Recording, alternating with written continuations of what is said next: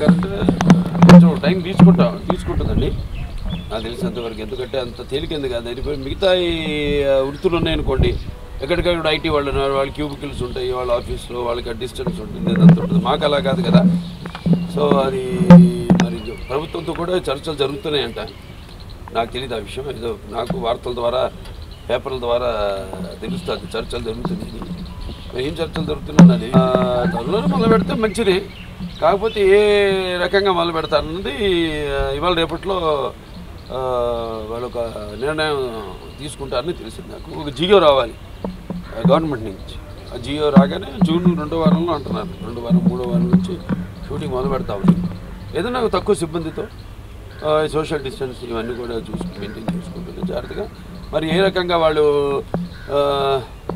ఒకటి తెలిసింది ఏంటంటే టైర్ల వారీగా, అంటే ముందు విడుదలకు సిద్ధంగా ఉన్న ఇక కొత్త షూటింగ్ ఉన్న సినిమాలు ముందు మొదలు పెడతారని, దాని తర్వాత అంచెలంచెలు గల 75% అయిన సినిమాలు, దాని తర్వాత 50% అయిన సినిమాలు, 25%, దాని తర్వాత అప్పుడే మొదలైన సినిమాలు అయితేనేమి అలా అన్నారు. బట్ లొకేషన్ అన్నీ వేరువేరుగా ఉంటాయి. అన్ని షూటింగ్లు ఒక చోట చేయం కదా.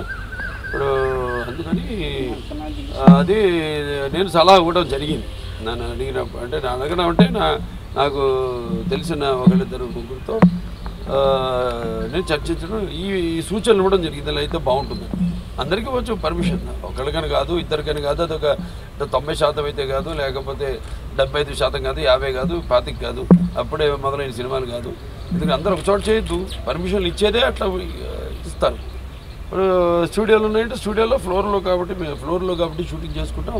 ఆ సోషల్ డిస్టెన్స్ అంతా ఉంటుంది. యూనిట్కి ఒక యూనిట్కి